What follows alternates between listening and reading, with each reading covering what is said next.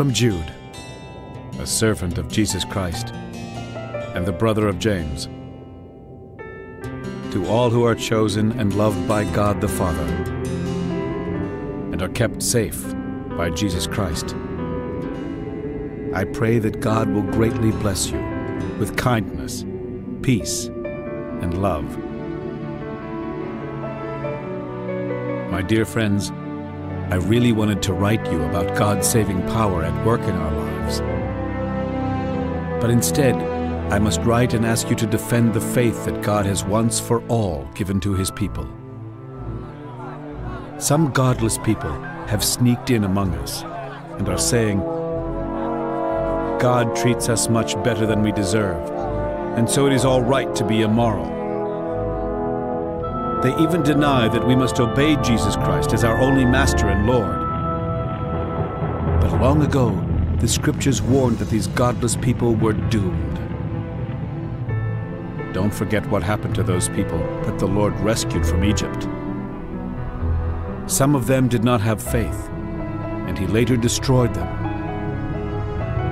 You also know about the angels who didn't do their work and left their proper places. God chained them with everlasting chains and is now keeping them in dark pits until the great day of judgment. We should also be warned by what happened to the cities of Sodom and Gomorrah and the nearby towns.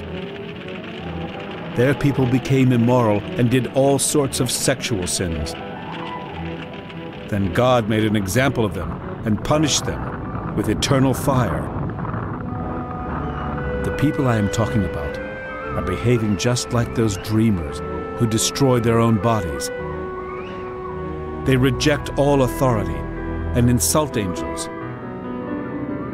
Even Michael, the chief angel, didn't dare to insult the devil when the two of them were arguing about the body of Moses. All Michael said was, "The Lord will punish you." But these people insult powers they don't know anything about.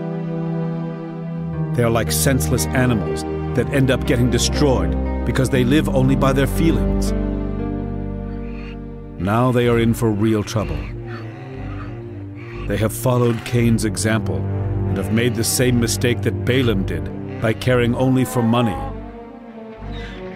They have also rebelled against God, just as Korah did. Because of all this, they will be destroyed. These people are filthy-minded, and by their shameful and selfish actions, they spoil the meals you eat together. They are like clouds blown along by the wind, but never bringing any rain. They are like leafless trees, uprooted and dead, and unable to produce fruit. Their shameful deeds show up like foam on wild ocean waves.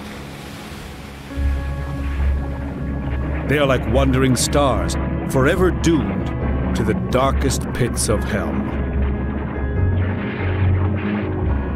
Enoch was the seventh person after Adam, and he was talking about these people when he said, "Look, the Lord is coming with thousands and thousands of holy angels to judge everyone. He will punish all those ungodly people for all the evil things they have done.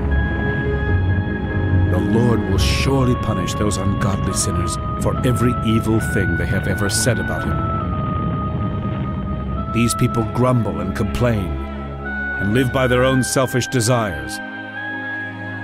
They brag about themselves and flatter others to get what they want. My dear friends, remember the warning you were given by the apostles of our Lord Jesus Christ. They told you that near the end of time, selfish and godless people would start making fun of God. And now these people are already making you turn against each other. They think only about this life, and they don't have God's Spirit. Dear friends, keep building on the foundation of your most holy faith as the Holy Spirit helps you to pray. And keep in step with God's love. as you wait for our Lord Jesus Christ to show you how kind He is by giving you eternal life. Be helpful to all who may have doubts. Rescue any who need to be saved, as you would rescue someone from a fire. Then, with fear in your own hearts, have mercy on everyone who needs it. But hate even the clothes of those who have been made dirty by their filthy deeds. Offer praise to God our Savior, because of our Lord Jesus Christ. Only God can keep you from falling and make you pure and joyful in His glorious presence. Before time began, and now, and forevermore, God is worthy of glory, honor, power, and authority. Amen.